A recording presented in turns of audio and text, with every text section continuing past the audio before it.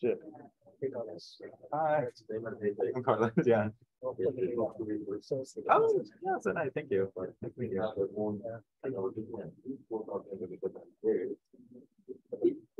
It's so cool. I've never seen anything like this. Yeah. I was like, when I first saw it, I was like, shit.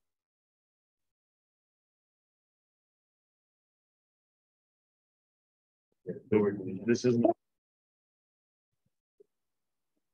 Now it's working.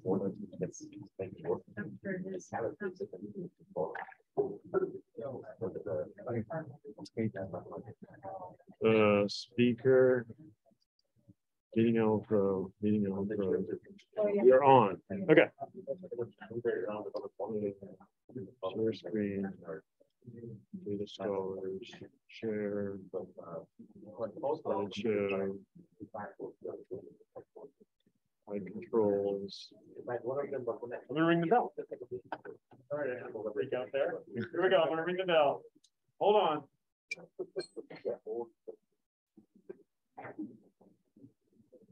Magical. Thanks, everybody, and welcome back. We're going to start out with Carlos again. Hey. Ciara had to go teach class. Is that right? Yeah. So really cool. Some of the students get to teach the summer session. So Ciara had a conflict of teaching class, but Carlos is here to talk to us about data scholars.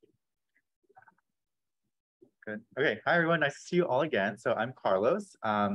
Aside from teaching Data 8 here at Berkeley for now a total of 2 years, one of my main responsibilities with Ciara this past year, so fall 21 and spring 22, was to build our Data Scholars program to new heights.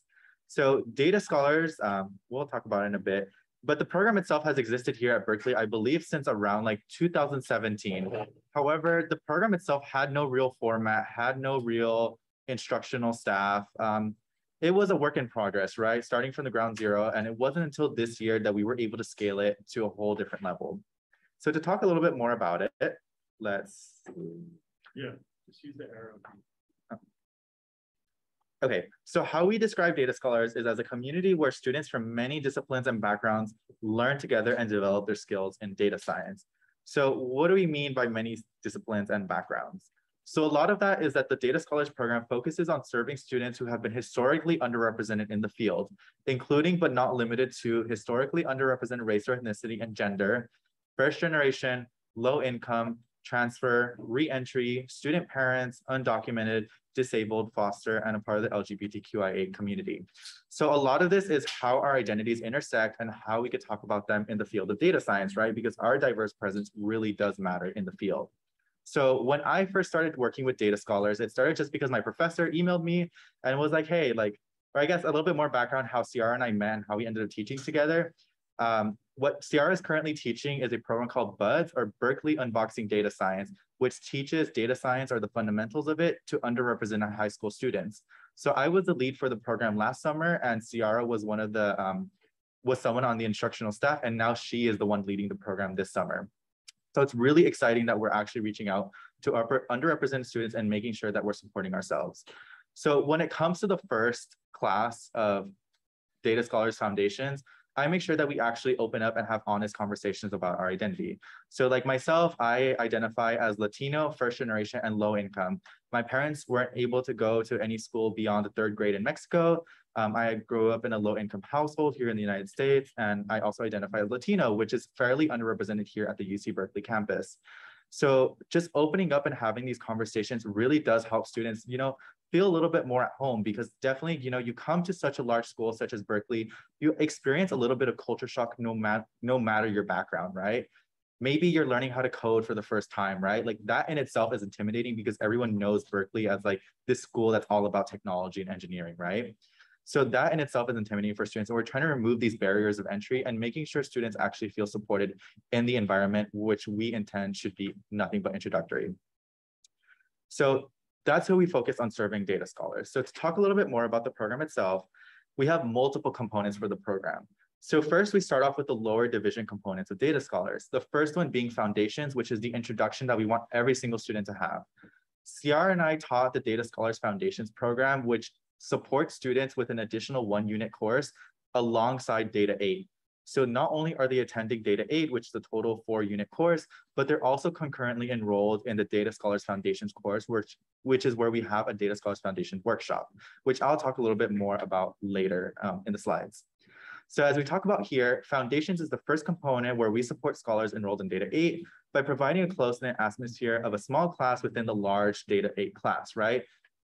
Although Data 8 is a total of about 1,600 students each semester, right? Like it's a huge class.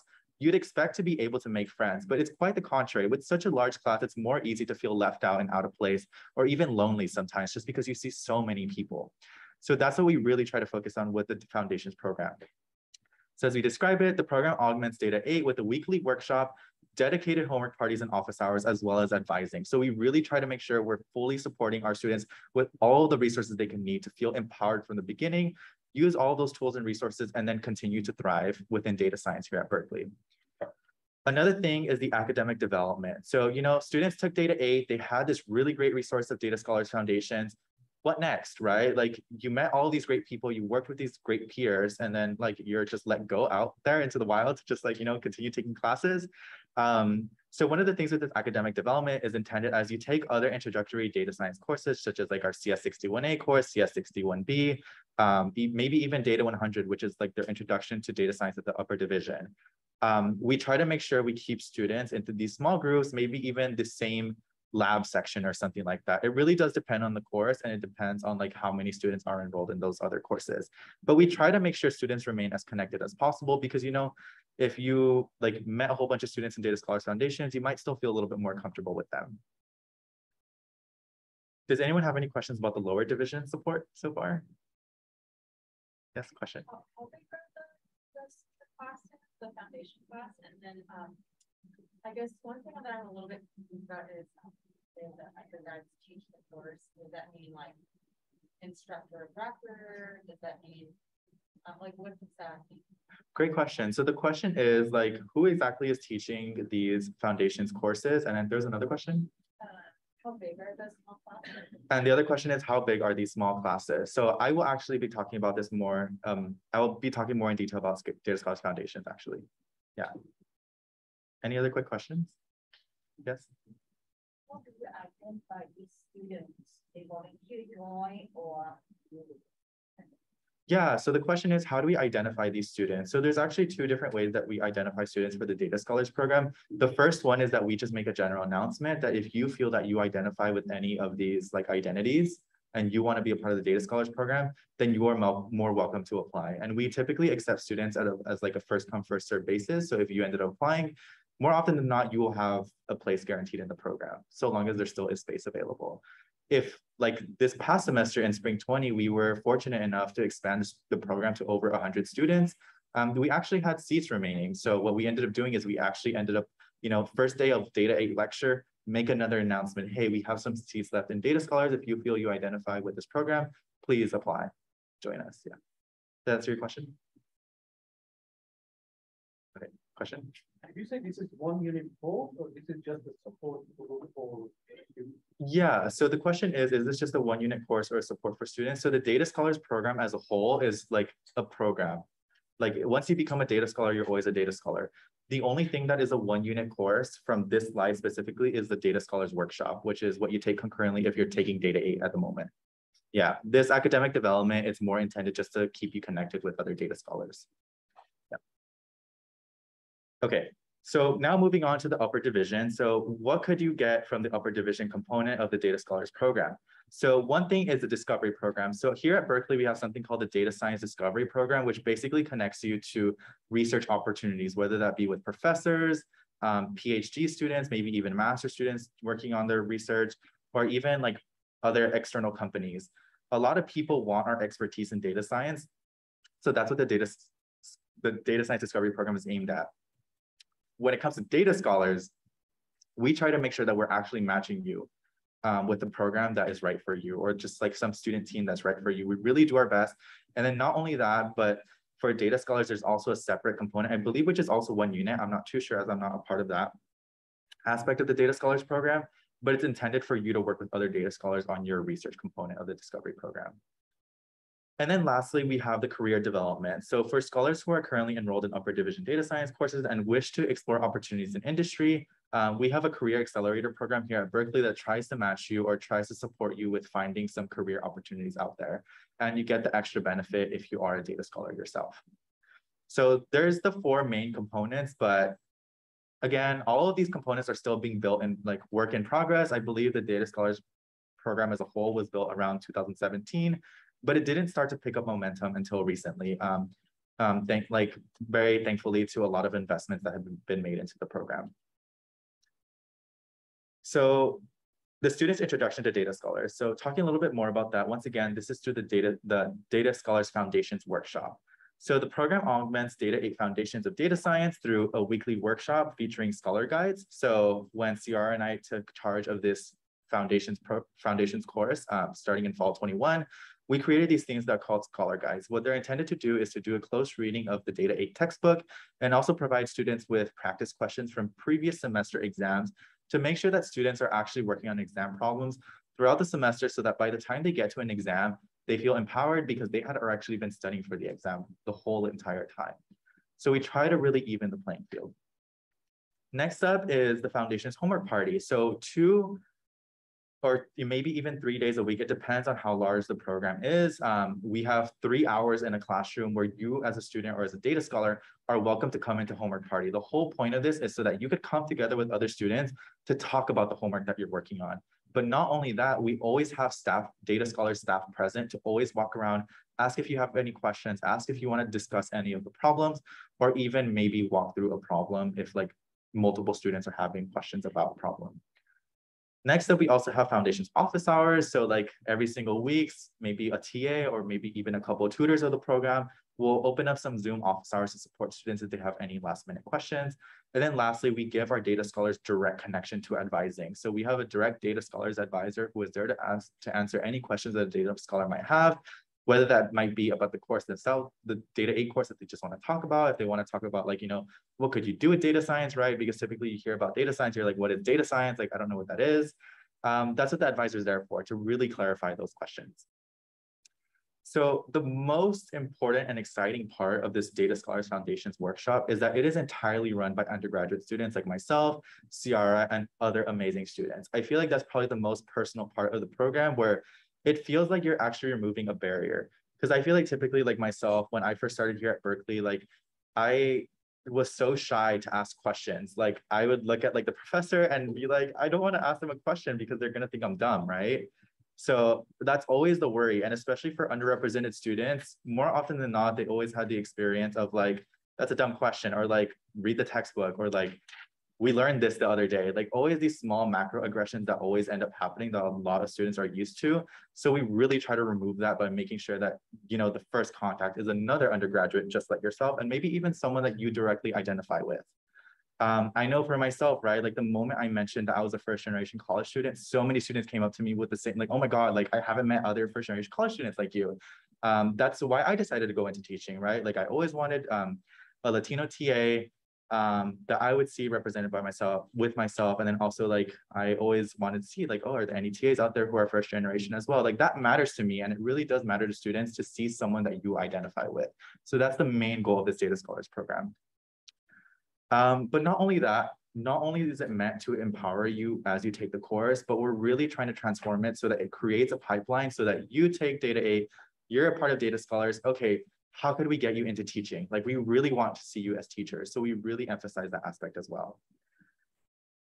So I want to talk a little bit about my experience leading the program this entire year. So 2 pictures. Here's a picture with my fall semester class. And then to the picture in the right, that's actually me and Ciara. So Ciara is my co-lead for this program. You just met her as we were teaching the Data 8 lab earlier. We really like hold this program to our heart. She was a data scholar herself. She went through Data Scholars Foundations before it became what it is today. So she's really seen the transition. I became a data scholar, but it wasn't until after I took Data 8, so I wasn't able to experience this program from the beginning. But yeah, so what we essentially ended up doing in this 1 year is scaling the program from 30 to 100 students in one academic year. Definitely a huge challenge that was just placed onto us, but one that we are like very grateful for, right? Like who like just puts all this responsibility on undergrads, but then also that responsibility is what's awesome because like, you know, we're able to build the program as you see fit, like based on our needs, right? Like we know what we wish we had, so we implemented all those changes. Another thing, last semester, Ciara and I were developing all of the materials week by week. So not only do we have our own responsibilities as students, but we also had to create all of these scholar guides that I previously mentioned. But yeah, definitely a lot. The next and most important thing is fostering mentorship and leadership among students and staff. So a lot of what we talk about is like, you know, like, although you see me as like your undergraduate student instructor standing in front of you in the classroom, or maybe even helping you around, like, I want you to see me as a friend. Like, to be honest, like just see me as a friend, and just having those conversations and treating students that way, it definitely opens up a lot of conversations and makes students feel a lot more comfortable to ask you questions, right? Typically, like the first week, like students are really shy to ask questions, and like they're like, I feel dumb. Like I always have students, even to this day, like, well, I don't teach anymore, but even like up until the final week that I was teaching here at Berkeley, I'd have students be like, oh, I feel so dumb. Like, I'm sorry for asking this question. I'm like, no, like, don't apologize. Why are you apologizing, right? Like, I want you to ask me questions. Like, that's what I'm here for. I don't want to stand here and just like, you know, like, what's the point of me being here if I'm just standing here? So yeah, it's definitely fostering mentorship, making sure that the students acknowledge that you're there for them. And most importantly, addressing the student by name always. So yeah, and that connects over to direct connection with students, just making sure you acknowledge them, realize their teaching or like their learning habits and so on. And that's probably the most important part of Data Scholar, just like acknowledging all the individual aspects of the student. But yeah, that's my little bit about my experience. I'll talk a little bit more after, but are there any questions? And are those some of the materials open and online? So are those replicated? Yeah, so the Data Scholars materials have just been created, so they're not public yet, but we will work to give you some examples to work with. Yeah. Yes, question? Yeah, I have a couple questions. The first one is like, this is awesome, the work you guys did. So like, claps for you. Thank you.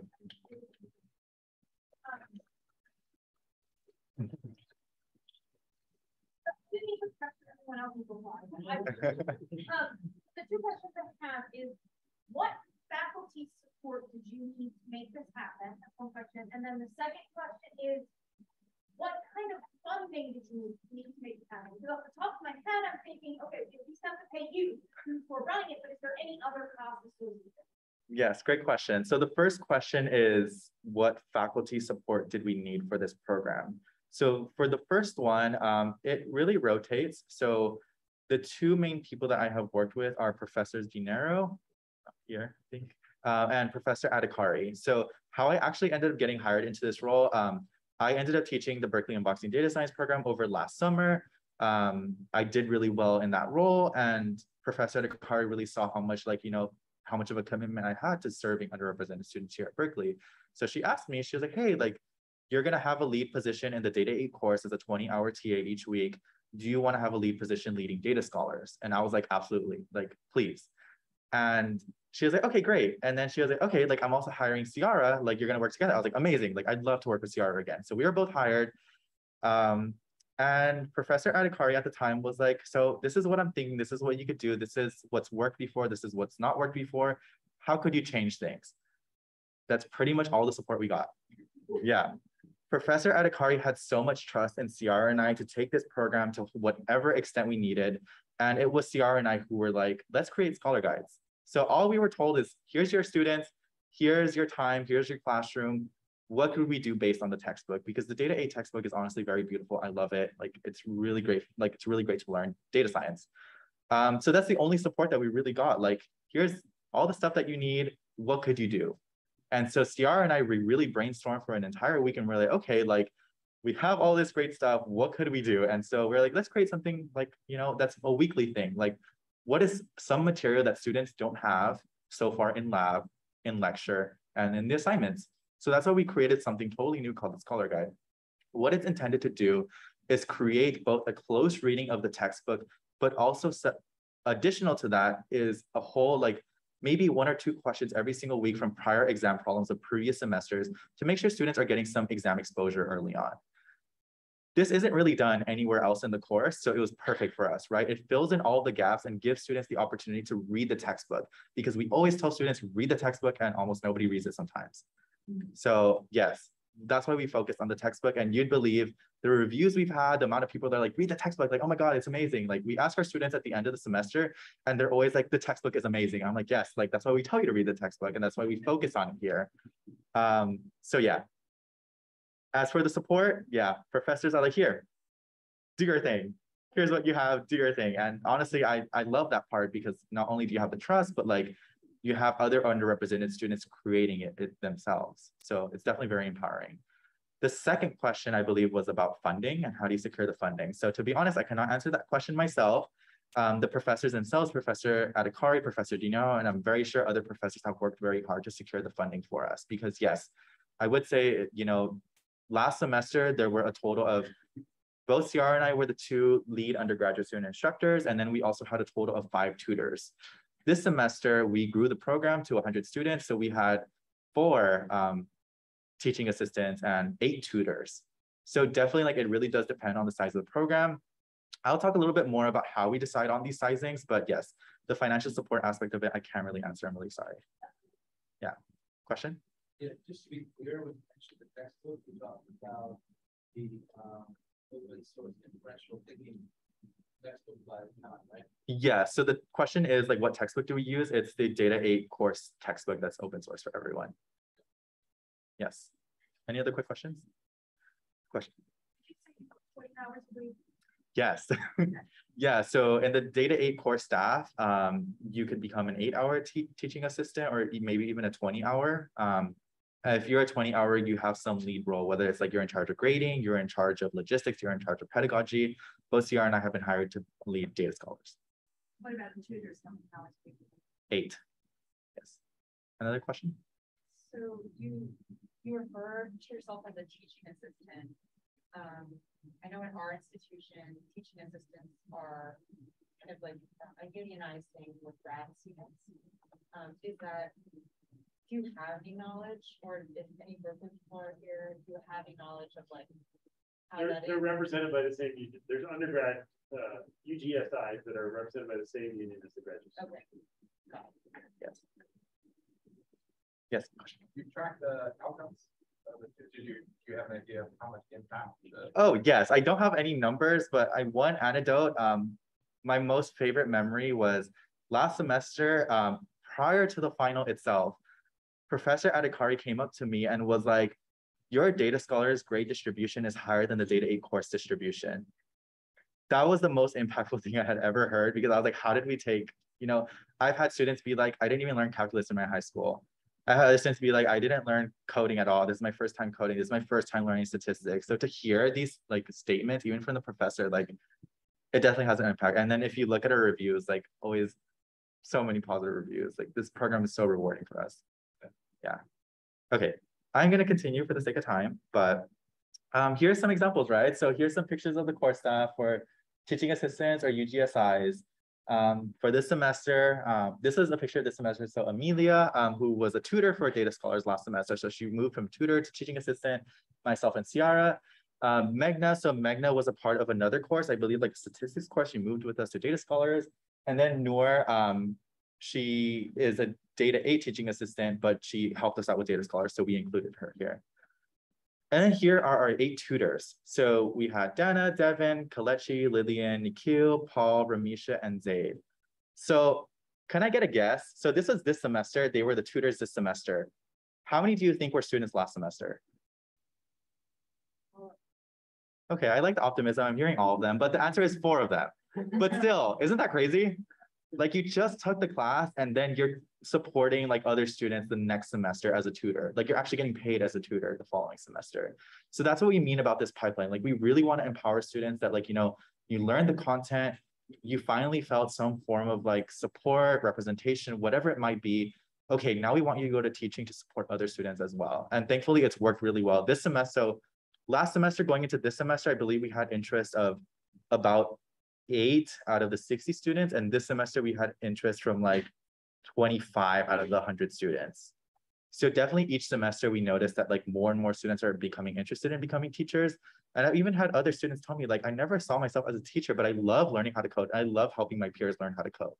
So it's definitely, you know, providing that environment of support, you know, making sure that they feel like they're able to help other students. So definitely this program is, I'm very sad to be graduating from Berkeley because I just know this program is going to be like flourishing in the coming years to come. And yeah, it's going to continue to be led by Ciara because she still has 1 year left, and I'm so excited for them. And you got an amazing job.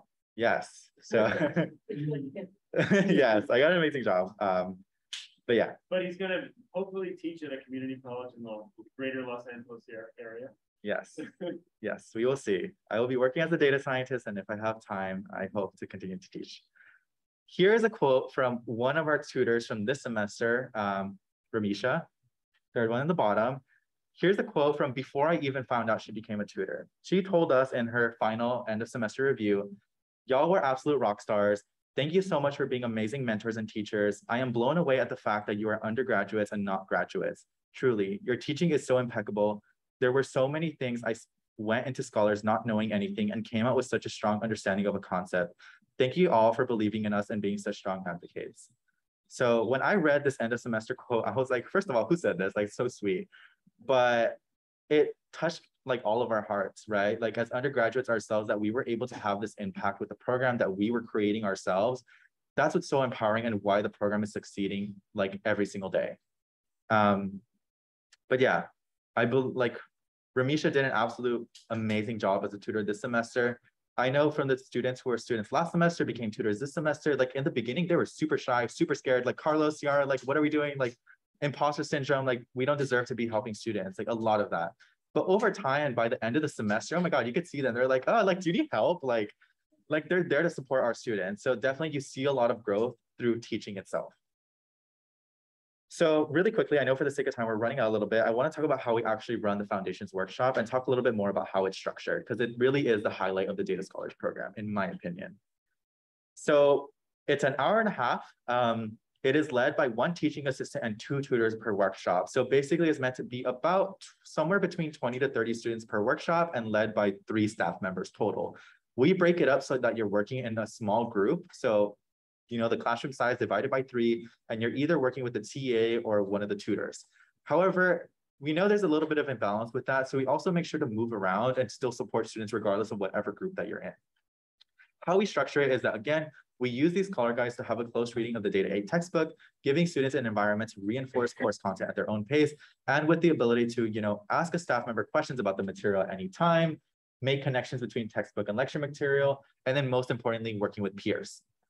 Another thing is practice problems from previous Data 8 midterms and finals. So we want to make sure, in case, you're busy, you don't really have time to study before the exams, surprise, you've actually been studying the whole time because we've been including exam problems from previous exams. So that, our idea is that it gives students exposure to exam level problems early on. And by the time a student reaches the exam, they have already been well prepared. And then lastly, so those first 2 things, the close reading and the practice problem, we usually give students about the first 1 hour of the hour and a half of workshop to work on that, both in groups or individually if they want some time by themselves.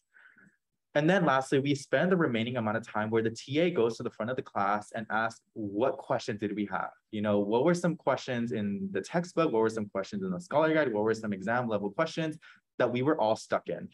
With our idea of this is that, regardless of what group you're in, regardless of what part of the Scholar Guide you were working on, you have something to fall back on, and, still you're not going to leave without learning something, right? So that's our idea of that, making sure we do that small recap, making sure that every single student feels supported in the end. But yeah, that's how we structure the workshop itself within the hour and a half. Next is really important as to how we treat our attitude with data scholars. So the one thing that Ciara and I came into these Scholar Guides with was with the idea of we don't believe in getting all of the answers correct during workshop. From myself, when I was first learning how to do computer science and data science, like the things that I would remember the most were the things that I got wrong first, right? I feel like often we're so trained, like, come on, like plug and chug, let's get the right answer, right? But then if you keep plugging and chugging, like, are you going to remember that in the exam? Are you going to remember that later on once you're a data scientist? Probably not, right? Because you're just used to plugging and chugging.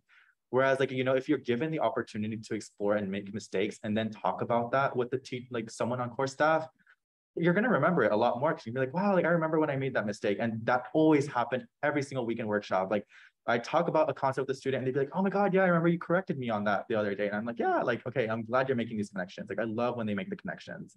So that's our attitude. Just, you know, give students a chance to explore. It's okay to make mistakes. The second thing is that students are encouraged to ask their peers questions first. So before they even try to ask a TA, like, you know, we're always available. We're always asking, do you have questions? Do you want to talk about anything? But we always try to encourage them to ask each other questions first, because that way, you know, they probably have the same question. They probably have the same confusions, and then we'll actually be able to better support our students and better identify what they're struggling with. So that's why we prioritize that. But again, staff members are attentive to students. We always make sure that they're always asking if the students have any questions. And then lastly, we want to treat scholars as a space of empowerment. So we always encourage our students to apply to core staff afterwards. And we really want them to become teachers themselves. But really quickly, I have two pictures. So this is what our Scholar Guide looks like. So when students first open the Google document, a link to the close reading, a link to practice questions, which just links them to the bottom of the document. Some very preliminary questions, right? So like we're learning about a normal curve. What are some features of a standard normal curve? Like what are the mean and standard deviation, right? So very simple. We want to make sure that students are actually understanding these concepts to the detail, because it goes over their heads during lecture. And then here's an example of the practice questions, which basically, like we always say where it's adapted from. So is it adapted from fall 2017 final? Where does it come from? So that they could always look into it when they're studying for the exams. But yeah, that is the end. I know we're running out of time. I'm so sorry. Awesome. Yeah.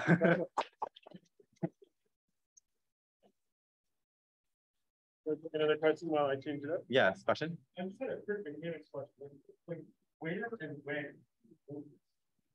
So this evening? Yeah, so this takes place either Mondays or Tuesdays, 5 to 6:30. So we've had our same exact times like ever since we started working with this format. Yeah, great question. Yeah. Do you incentivize students to participate in any way other than the obvious, like they're getting community and a sense of belonging and extra academic support? Is there anything else? Yeah, so the question is, do we incentivize students to any extent of participation? So thankfully, like our students always want to participate. So we've never struggled with like incentivizing them. Like, you know, students are asking for the support. So when they finally get it, they're going to take advantage of it. So we've actually never struggled with that. Yeah. Question? I'm sure that the people that apply to be undergraduate instructors are interested in teaching. Yeah, so the question is like, how do we actually ensure that the students interested in teaching actually like are interested in teaching, right? Or like going into teaching assistant. Yeah, I mean, maybe even as a profession. Or maybe even as a profession. Yeah, so we always, again, like I feel like students come up to us like, how do I become you? Like I've had that question so many times, like, how are you where you're at? And then from there, we always tell them early on about like, these are the teaching opportunities here at Berkeley. But even at the end of the semester, we're like, hey, here's the application. If you are interested in teaching, please apply. Let us know if you have any questions. It's a peer-driven organization too. Like you get tutored, you get mentored where you're tutored, you get trained. So by the time you got into Carlos's level, you might have had a few experiences. You'll know, but there's a cultural thing. People really like to belong to it. You know, it's just like a way to belong in the big university and feel like you're really contributing. It gives people a lot of meaning to their careers.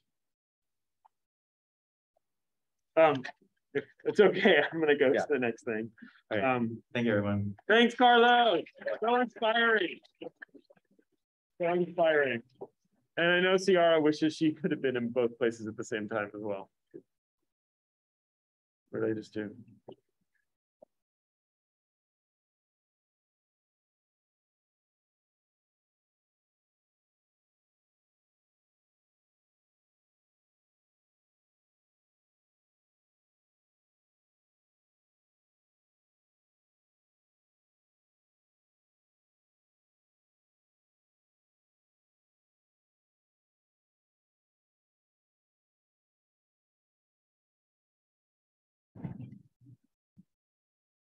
All right. So I want to talk about a whole stack and a whole set of technology that's behind Data Inc. And one of the things I've given this talk a lot of times to a lot of different kinds of audiences. And one of the things I thought about when I was framing the talk this time is sometimes when they talk about, we talk about DevOps and delivering this big amount of infrastructure. This new term, I'm going to take my mask off while I'm talking, if it's okay. this new term is like infrastructure as code. What does it mean to deploy something that's infrastructural, but as code? And there's this term like as code, what does that mean? So I'm going to say in this whole talk, there's elements of software engineering best practices that sort of infect the whole way that the Data 8 course materials are taught, and the whole way that a whole set of open source technologies sort of fits together and makes this something scalable.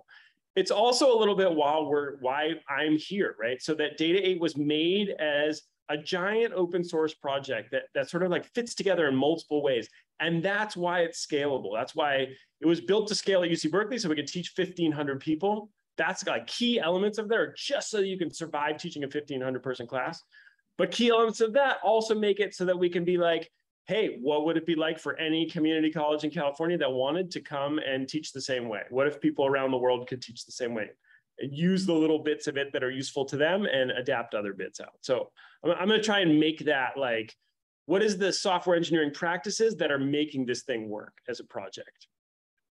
So one of the things that I do in my job is sort of like explain this and make it available to everybody. And this is iterative over every year. You all got a handout in your blue folder that has like, the names and the links and a short guide to what are all these things and how do they all fit together, right? So Data 8 has like all these different elements that fit together. If you want to go to the web page, there's a second one, data.berkeley.edu/external. So you can go there and you can find a very similar set of things that you can go and follow the hyperlinks. And there's more stuff that's like, guides to how to set up Data 8, guides to how to set up the Jupyter Hub, guides to Data 100. So this is constantly being renewed. Obviously, the web page will be renewed with greater frequency than a piece of paper, but there are sort of like, sets of materials that we're putting out there. So specifically for people coming to this workshop is going and sort of following along the different elements that Data 8 is, right? So one of the main places to start is data8.org, where you can then pick a different semester. So John already showed this, where it will have the calendar, which is basically like the syllabus, slides, demos, and videos. Not all of these are available to people outside of Berkeley. So some of like the videos you'll click on and be like Berkeley only, right?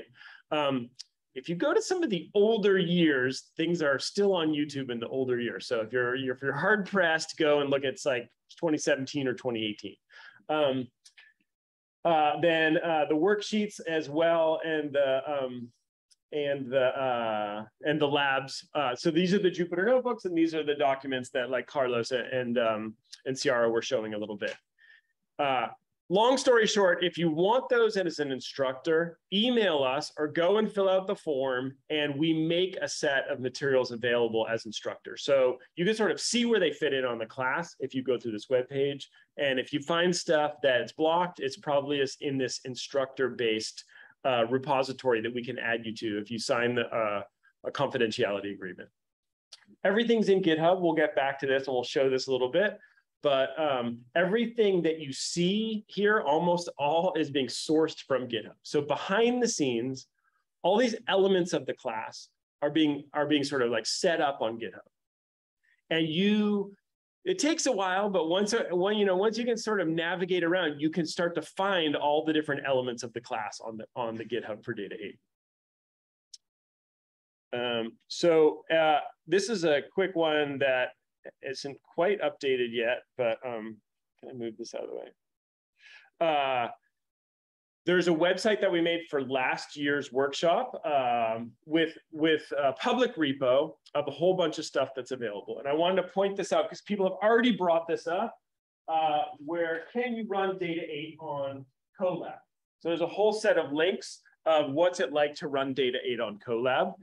Importantly, you go to the first link and it says, how do I set up Colab to mount my Google Drive? So if I have my own Google Drive where I can put my materials in, I'm going to mount my Google Drive so that Colab can see my Google Drive. We can get more into this if people are interested, but there's Binder, there's a demo hub at 2i2c, there's DeepNote. So we're constantly working on what is it like to deliver Data 8 materials on all these different platforms. And so this is just an example that you can check out. So think of it cognitively. Data 8's like a whole bunch of Jupyter notebooks you can get those Jupyter notebooks. You can just render them as HTML, just open them so you don't compute them, but if you hit this, it'll open instantaneously, which is kind of nice. And then you can open them like 3 or 4 different kinds of ways to see. And you as an instructor, if you're going to be starting out new, you're going to be trying to think of like, what are these choices that I'm going to make? Like, how do I want to deliver my class? And there's more. If you come, there's a tech panel on Thursday. There's like 3 or 4 other people that are coming with different ways to deliver as well. Kent Foster and Corey Hawkins from Microsoft are here. So Microsoft keeps having different ways. So we've worked closely with them. One right now that's close is GitHub Codespaces. So there'll be one of somebody from GitHub will come on Friday. We met the people from Harvard at the SIGSI conference in Providence, and they're deploying their Harvard class materials using GitHub Codespaces. So we're like, all right, let's figure it out. What's it going to take to deploy there as well? So it's kind of fun, sort of ongoing area that we're still innovating. So I just want to quickly take you to through some terms. Some of you may already know all this stuff, but for people who are new or not coming from a computer science background, to sort of like break down what the elements are. So because it can be confusing at the first instance. First instance is, what is a Jupyter Notebook? So first, Jupyter Notebook is just a file format, IPYNB, formerly called an IPython notebook. But think of it as a file format, a file type, right? It's basically got a JSON structure. Within that file type, you can have explanatory text and markdown. You can have chunks and code, and it's up to like 50 different kinds of code now. We're going to mainly be talking about Python, but we do have people at Berkeley that teach in Jupyter R because it's really easy. And then when you execute that little bits of code, you'll see the visualization in the same place as well. So you're seeing the explanation, little bits of code, and the visualization all together. It seems very interactive. It's very intuitive to the learners of today. Everything is in a browser tab. In the browser tab, I see everything I want. I don't have to window back and forth. I don't have to worry about paths. I'm just staying and doing my whole homework in this browser tab. The student, it's hard to be like, I'm from like before any of this existed, before the internet existed. So I'm like, oh, this is an innovation. But like, if you're 19 or 17, like this is just like, seems like a really logical way that the world would be organized. We can go to the textbook. So there's also, I feel like there's this thing with the textbook where we're breaking down the wall, right? So we also have the Data 8 textbook we've talked about, inferentialthinking.com. But when the textbook looks just like the Jupyter Notebook and it's built from the same source material, right? You're like, and you can update them both in real time. Like, instead of like a textbook being like this printed thing I bought at the store, it's fixed in stone, it's been fixed for 5 years. This is like, everything is becoming sort of sourced from the same elements. And as Carlos said, that's what they're doing. They're like getting the students to read the textbook really well. So when they're doing the homework, it'll feel familiar. Back to Jupyter Notebooks. One way to think about what we're sharing here from Data 8 is we're sharing a set of Jupyter Notebooks. So maybe the Data 8 class, between homeworks, labs, projects, maybe there's like 30 Jupyter Notebooks. There's probably a lot more, but like there's some core set of Jupyter Notebooks. And in the end, what is teaching the class and what is, like as Sharon said, there's no final anymore, right? It's like you complete those 30 notebooks and you answer everything in those notebooks and you've done the learning. So now the learning is the completion of the notebooks. That's like just a cognitive way to think about, what is the course? You think about, it's a file, it's a certain file type. What we're going to talk about today is students get their individual copy of that file type. They do some work in it. They type some things in, they run some things, they try again, they redo it, and then they save that file at the end and submit it. So that's what we can talk about today. It's like, this is a file and that's your work. There's also something called Jupyter Notebook. This was a little bit confusing to a bunch of people, where there's Jupyter Notebook, the file, and there's Jupyter Notebook, the web app. There's something that is driving this in the browser, right? And this can be a little confusing to people as well. So it's a free open source project. You can go and install this from Anaconda, and you can say, I have my laptop, I want to install some free software, I'm going to install Jupyter Notebook, and it's going to be something that interprets that file in a browser. I know this is super confusing, but like there's something that's like the interpreter that's interpreting the file and that's finding the Python kernel to execute the code. So let's just think of like, there's something that's the Jupyter Notebooks that they're files, and there's something that's like interpreting it on your computer. So it can open it and display it, and it can execute the code when it needs, and it can save it as like a new format at the end. Less and less, we're just using Jupyter Notebook. Now the web app is maturing, and it's like on like, you know, another iteration. So it's now called Jupyter Lab. We can talk and differentiate that as well, but that's sort of like an IDE, like a programming environment that's going to show up in a browser tab as well and interpret these notebooks. Hope I'm not losing people. The other big thing that we're going to talk about is called the Jupyter Hub. So what we're doing at UC Berkeley is building a giant Jupyter Hub, which is a server that provides that web app to all of the students. And the students just go and log in, and they log into the cloud. They don't really know where they're logging in, but the cloud is providing that web app service to all of them. So there's 1,500 students in Data 8. None of them go to Anaconda and install the web app on their laptop. They just go, and I'm going to show you how, but they're going to go and log in through the cloud, and the cloud's going to provide that web app running that notebook on a file server invisibly to them in a browser tab, right? So we, and Balaji's the service lead here, is that we are providing Jupyter Hub service to everyone at UC Berkeley.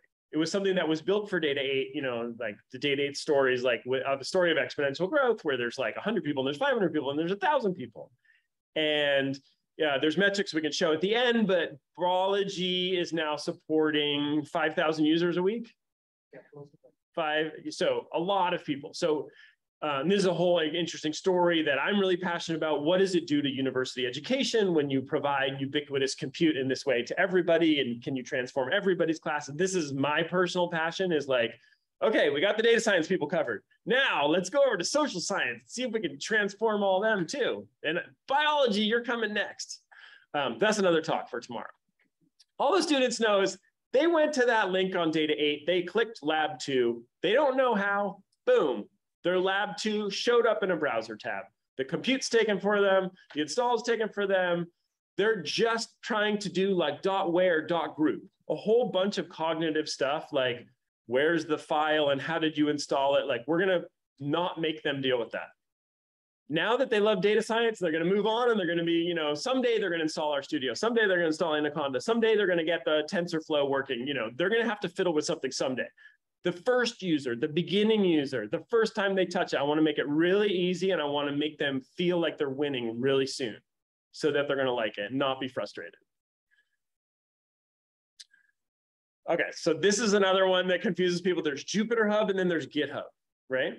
So GitHub is, well, for one, Git is a protocol that was made by the computer scientists for sort of syncing folders across things. You know, Git has a command line set of terminal commands like fork and push and pull and clone, and they're ways of sort of syncing files. So this is like software engineers are like, how can I do a really good job syncing, and who's checked out a branch and who's merging a branch back in, so people are collaborating on files. GitHub was like a cloud-based server that worked really well, that was like built from the internals to work with this Git command.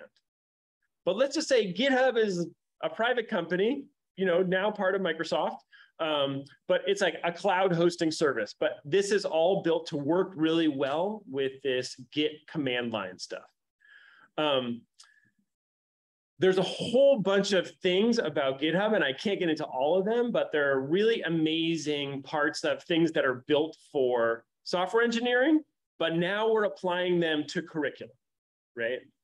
One thing that's amazing, if you're interested in it, right, is like the Data 8 class was started in like 2017 or something. Every notebook that's ever been served for any Data 8 class ever is there, and you can go find it right now, right?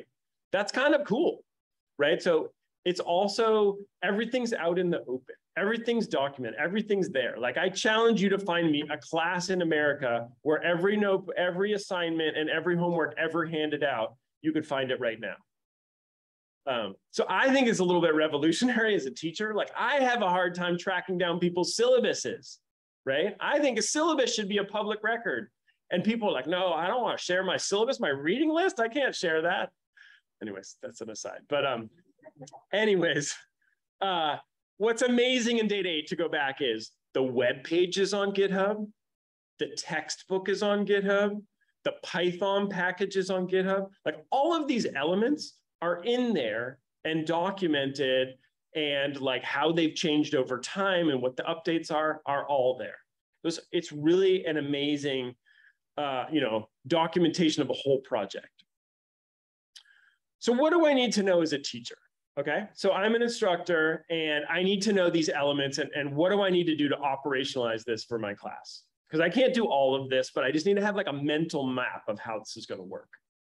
Right, so first of all, I'm going to start with Python or R, and we can talk about whether Python or R is better for, for teaching students. There's a lot of things that are better about R. I would say that the choice at Berkeley towards Python, is kind of related to 61A being this giant course that everyone was taking, and a lot of the elements of building Data 8 were coming from 61A.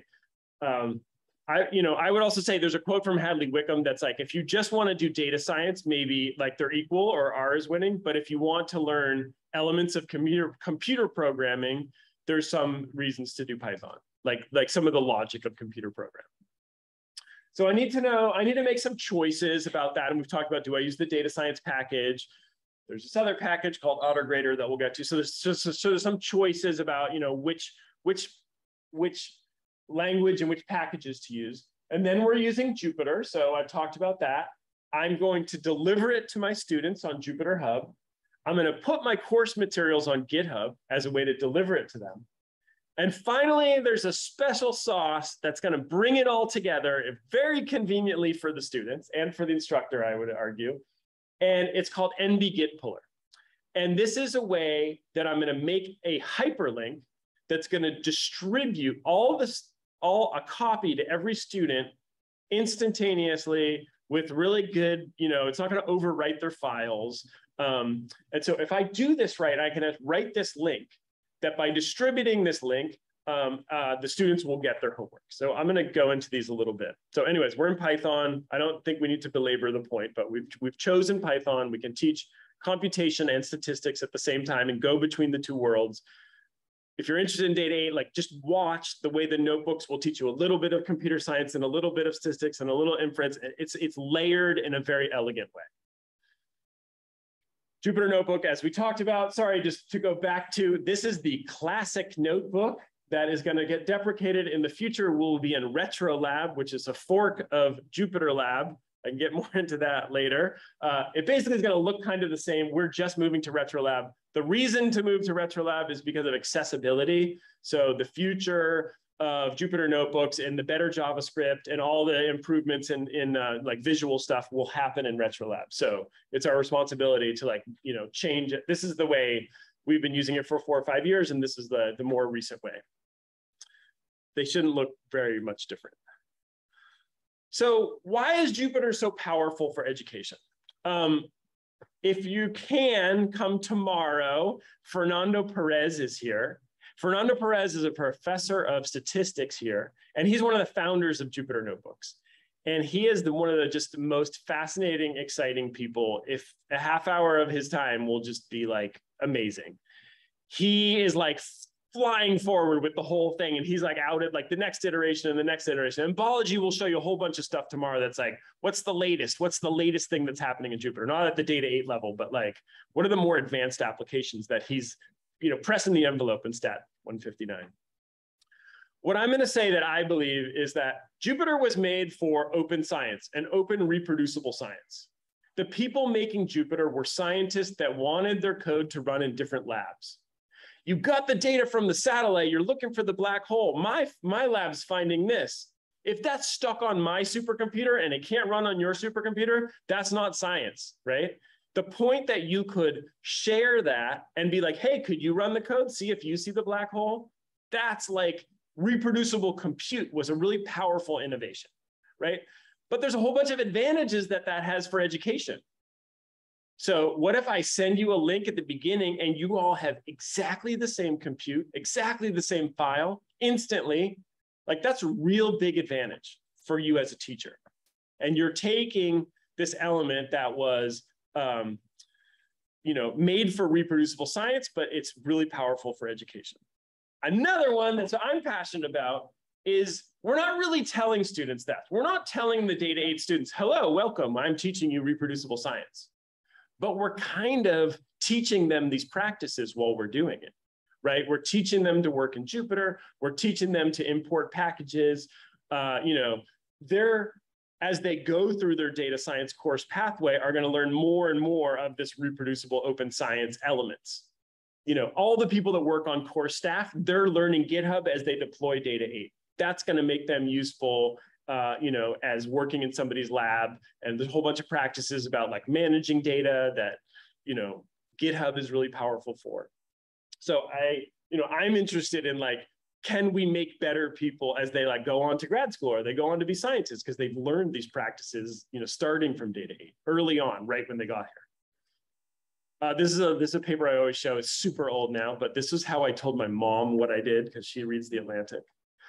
This is the idea that computational notebooks were around, like MATLAB and Mathematica invented, you know, Mathematica invented them and MATLAB had them, but they didn't break science until Jupyter came. And it's something about the open source, freely exchangeable, everything about it can pull in open source components that's really making a change. So that's like an exciting pitch for, you know, the long form journalism pitch for why I'm passionate about notebooks. So what are these elements of reproducible science, right? And these were made for science, but now we're doing them for pedagogy. One is literate computing. So we're not in a Python script that's just a bunch of things. It's not commented code. It's the code that's very well documented. And Data 8 has taken this to an extreme, right? Where like the textbook and the homework are together, right? Like all of the steps are described and why you're doing it and the context. So literate computing, the code is in a document that explains itself. There's a bunch of stuff about version control, who did what, when, and it's timestamped. So everything in GitHub is taking care of that. Every time somebody touches the code, it gets documented. Automation, so you can write scripts that do different of the elements. If you understood how we run the infrastructure in the Jupyter Hub, it's amazing. All these steps are sort of like automated. You can see, and somebody's making a script that runs them all. Data 8 has a whole bunch of this. Like when they make the assignments, there's like a script that makes and develops and deploys the assignments. Sort of documenting data. This is not much about Data 8, as that's something else, but you know, that you would learn in a later course. But you know, we can talk about that. But then finally, consistent computation that's reproducible, like Docker, right? So that everybody can have the same computational environment. This is definitely what we're doing here with the Jupyter Hub, is making every student, doesn't matter if you have a $2,000 MacBook or a $200 Chromebook, you have the exact same computational environment. Everything's running exactly the same. We're leveling the playing field with computation. So they were doing that for reproducible science, so everybody gets the same results. But for education and equity and access, it's also really awesome.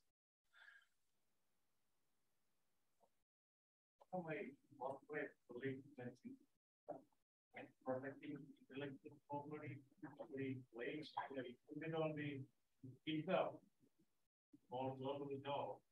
You know, you got to put the water out, you know. But is that something? What do I think about protecting intellectual property? Yeah. So I'm going to just be argumentative in this particular case and be like, what if computer science education was open source and free for everybody to copy and steal all the time, right? Like some people really believe that's the way to go. And some people believe that's the way to maximize the impact. I will tell you one thing that's particular in this case is that the Data 8 textbook is not an open source textbook. You are not making changes to the Data 8 textbook or remixing it. Right? It's freely distributed to everybody. You can go see everything it's made it for. You can go see everything it's done. But the authors of the Data 8 textbook, particularly Professor Adhikari, who's not here, want some control of what it is and wants it to stay as like an intact whole, right? So that's her choice as an author of like, how far does making something freely available go? She doesn't want it remixed. She wants it like distributed whole. So that's interesting. So Intellectual property has a lot of different boundaries and places. I would say, making something freely available, and my visceral experience by having this conference 5 years in a row is like, making something freely available makes it powerful and impactful, right? We're not having this conference about somebody's textbook that you have to pay $100 for, right? So I'd be like, that's evidence of impact, and how many people are taking it on. And people are like, wow, this is all for free. You're sharing this all on GitHub. This is amazing. Like this is why people come in the door. So I strongly believe in that sort of that role in education. I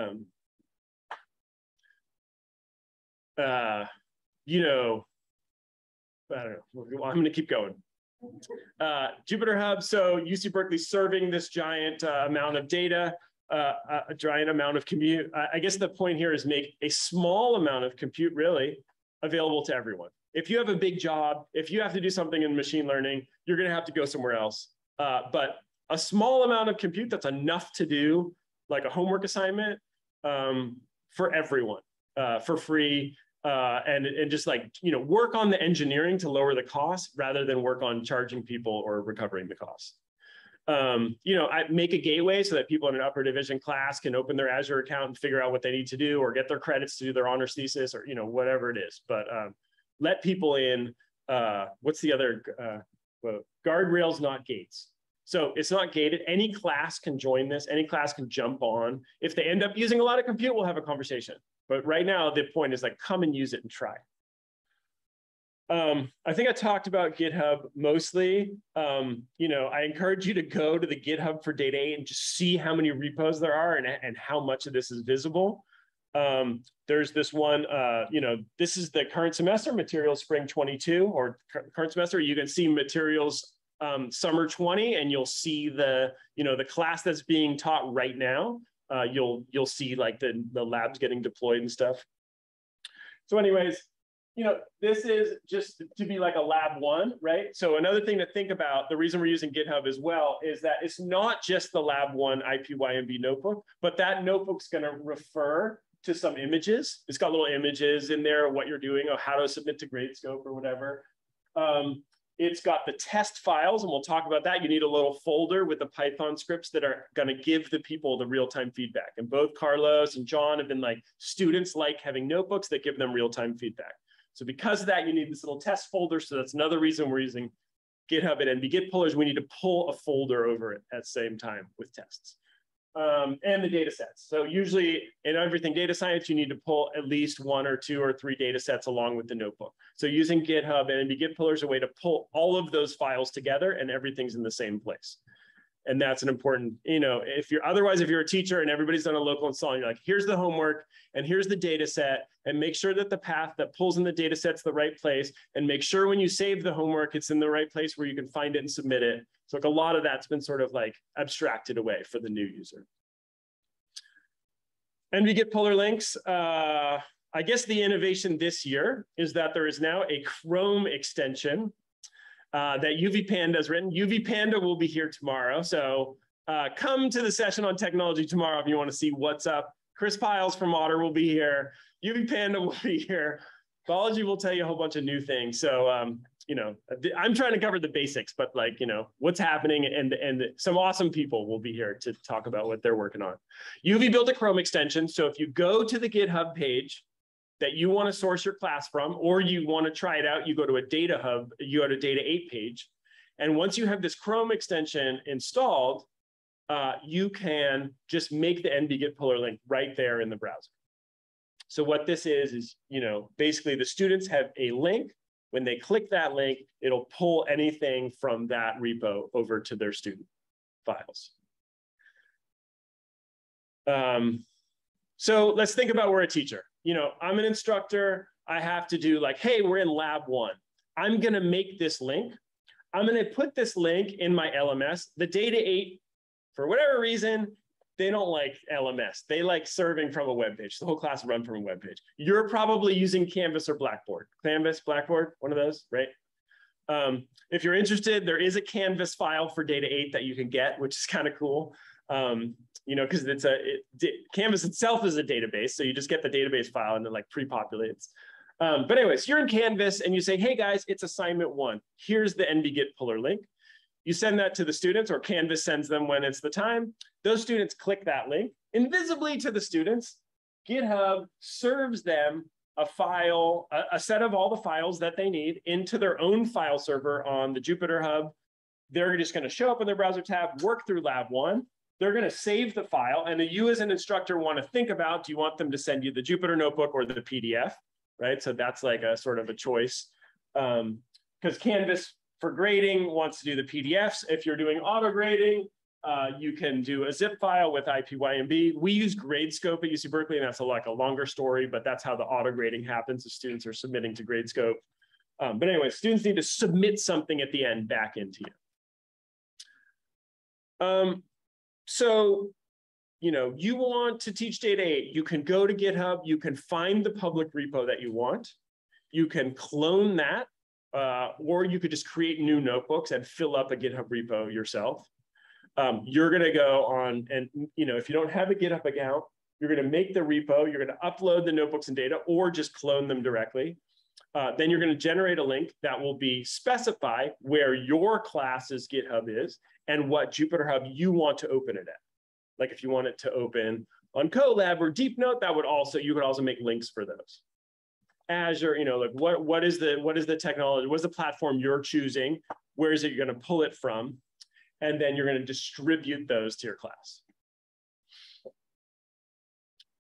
So a couple other things to think about in sources for everybody. We are constantly building documentation. Vology right now is maintaining the curriculum guide. So everything we do, like, oh, our studio's changed, or, you know, a whole bunch of stuff. Like there's so much documentation here that's just from classes at Berkeley, but it'll be like a Berkeley specific adaptation, but there's gonna be something that's interesting to you if you want to teach in this space.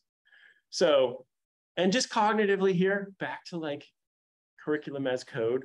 What if we wrote a free textbook for educators that was written in Jupyter Notebooks, that was hosted on GitHub, right? That's the whole package is happening, right? Like this curriculum guide itself is written in the Jupyter Notebooks, and it's hosted on GitHub. You know, you're going to go and browse it as a web page, but like behind the scenes, the same thing is happening even for the documentation. Okay, so you're sitting out there in the audience. You're like, okay, UC Berkeley's got all this stuff, but what am I going to do, right? I'm not at UC Berkeley. I don't have a Jupyter Hub.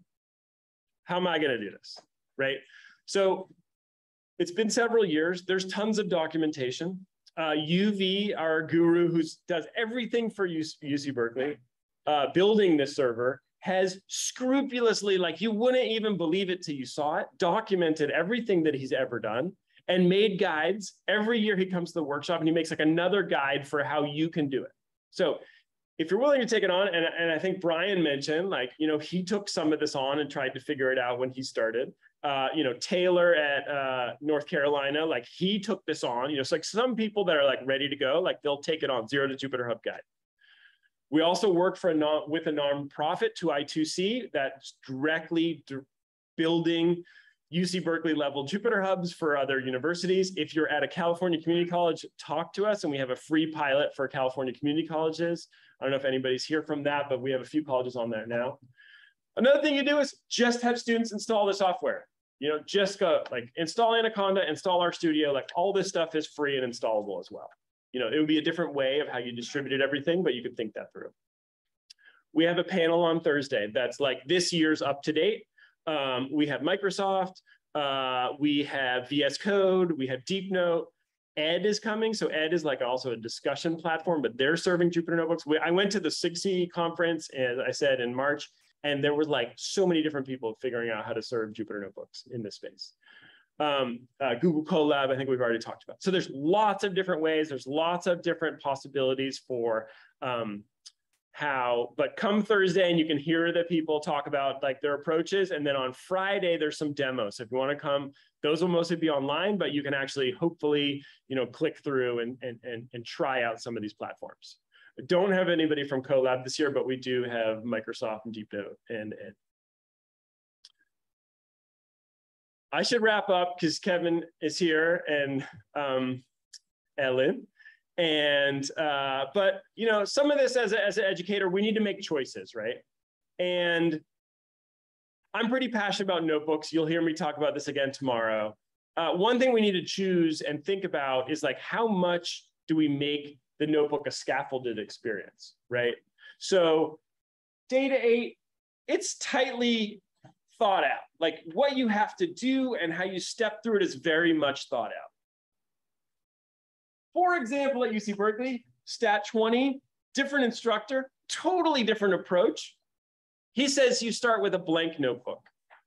He'll give you a PDF, maybe that has some commands in it, but you have to write the whole notebook from scratch. So, you know, I think we've already touched on this, sort of like open unguided project versus strictly guided project. A lot of what's Data 8 is like, you know, it's scaffolded, it's step-by-step, everything's like iterative, it's layered. Another thing is if you want to do auto grading, you got to be on this continuum. If you want to be over there, you're not going to do auto grading. You know, and I think that the Data 8 class with the 1,500 people, it's like, it's got to be over here. There's got to be closed form questions. But let's just think about this. Like as teachers, it could be either way, or you could start out with structured notebooks and later in the semester have students make their own notebooks. There's interactive widgets. There's course-specific Python packages. I think we've kind of touched on this. Data 8 has its own package. DSC 10 in San Diego has its own package, but you as instructors can pull those in. It's like pip install package, import package. So just like everything else in Python, you can import a package. There's specific packages people are writing for education. Prob 140 is the upper division probability class, which is actually called Data 140 now. They have a Python package as well. So this is also like a vision of like you're learning data science, you're going to grow over time. You're going to start with, you know, a simple package, but then you can get to more and more complicated packages over time and get to the machine learning packages, get to the, you know, mapping, you know, Matplotlib and NumPy are sort of embedded in the way Data 8's doing stuff. Scikit-learn's like, you know, what you want to get to in a later class. So finally, I want to wrap up with AutoGrader. Chris Piles will be here hopefully tomorrow. He might be online. He's also, I think, going to be at the reception tonight. So amazing person who sort of redid how to grade in notebooks. It's a Python package. So you're like pip install AutoGrader, import AutoGrader, right? And it can work with Python and R. It can give students that real-time feedback. There's a whole bunch of tools for the instructor. So you can make sort of like instructor side notebook. And then if you do a command line, it'll make the student side notebook and the answer key and the problem tests. So it's really made with this sort of like teaching workflow in mind. Chris will be telling us about Otter version 4, which is in tomorrow's session, which is about to be released. What do we need to think about Otter in Data 8? So Otter is throughout all the Data 8 notebooks. Definitely part of scaling. It's definitely part of teaching a giant class. As we've talked about, students get the real-time feedback. They can tell if they've finished part A before they go to part B, right? And that's a first best thing from computer science education.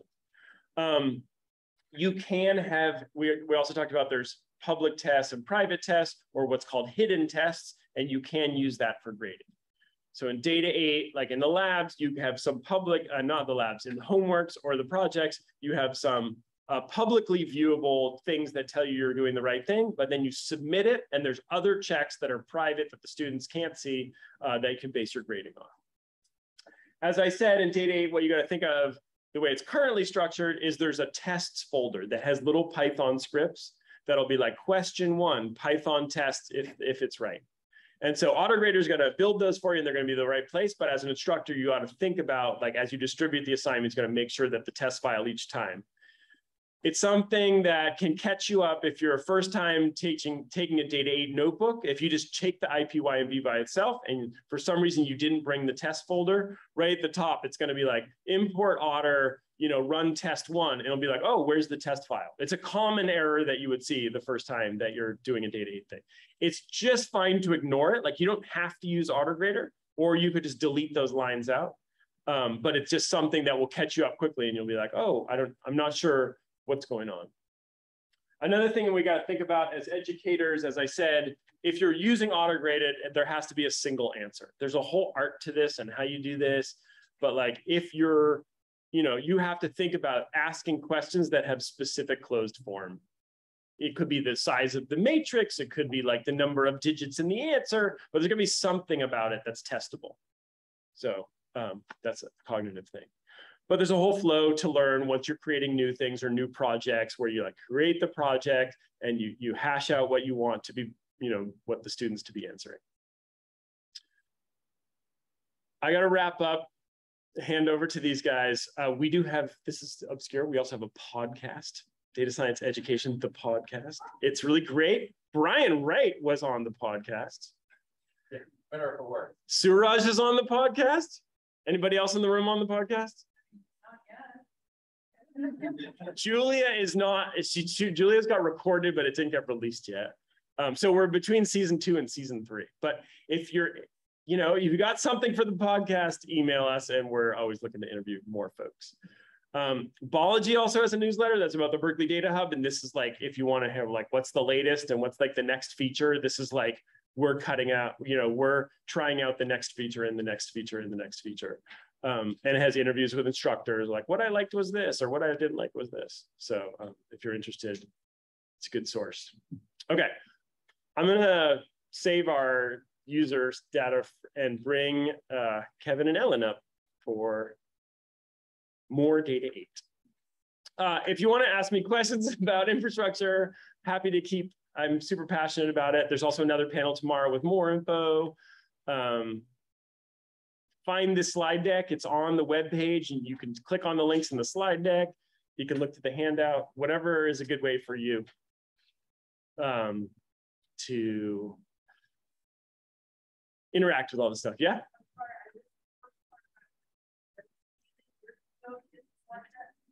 Oh, if you go to the webpage, data.berkeley.edu/2022 workshop, and then you go to schedule. And then if you scroll down schedule till you get to infrastructure. The slide deck should be there and it should be shareable. I'm going to move on. We have Kevin and Ellen, who are the summer instructors of Data 8. And they are here to give you a little bit more lecture, like in a more advanced lecture. So John started off with like, what's like an early lecture? And the idea here is like, we're now further through the semester. We want to do some more advanced topics. And the way it's going to do is they're going to give a little bit of lecture and then we'll do a coffee break and we'll come back and we'll do some lab, like let's try and do the programming part as well. Okay, let me get this set up for you.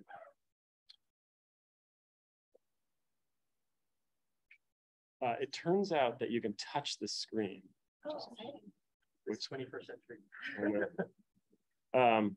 I'm just using the up and downs. We are working with this owl. So if you come over here and you're a little, I'm going to take it down. Thank you. It was really funny. De Niro was like way off, but I think that's going to line up well for you. Yeah. Okay. Wow. Okay. Turn it over to you. Awesome. All right. Hi, everyone. Thank you for the introduction. I'm Ellen. I have been involved with Data 8 since my freshman year when I took it in the fall semester and I came right back and immediately applied for core staff. So Data 8 has really framed my college career, and ending it here, trying to bring it to new people is, I think it's a really great capstone. It's obviously made a huge impact on me, and I think that having some version of it accessible to students everywhere would be really excellent. Do you want to? Yeah. Everyone, my name is Kevin. Just finished my master's here. Couldn't say goodbye to Berkeley. I've been involved with Data 8 since sophomore year. I used to be a biology student, and then I took Data 8, and then it started chewing away, took my heart. And then ever since I've been involved with data science and Data 8, I've also worked on the Discovery Scholars part. So Carlos talked about scholars. I worked on building a research curriculum at Discovery as well. So yeah, super excited to share our insights with you all today. All right. So we're here to teach you guys the Data 8 version of linear regression. At this point in the semester, students have learned tables, they've learned basic Python, they've learned a lot about chance, simulation, hypothesis tests, and they've even learned confidence intervals. But this is their first foray into prediction, into really predicting things for new data, which eventually leads into our baby version of machine learning, teaching them k-nearest neighbors. So the first thing we show them is they've already seen standard units. And what we want to get out of this is that a number in standard units can be thought of as converting a data point from its raw data point into how far away it is from the mean. This is really useful when working with data sets that are a vastly different scale. The classic example we use is age versus salary. You can't compare those directly. So we teach students how to convert to standard units, which is also a great callback to mean and standard deviation, which is easily calculable in Python. The reason we need them to know standard units is because starting off, we teach linear regression. So we need students to have some sense of how to quantify the degree to which two variables are correlated linearly.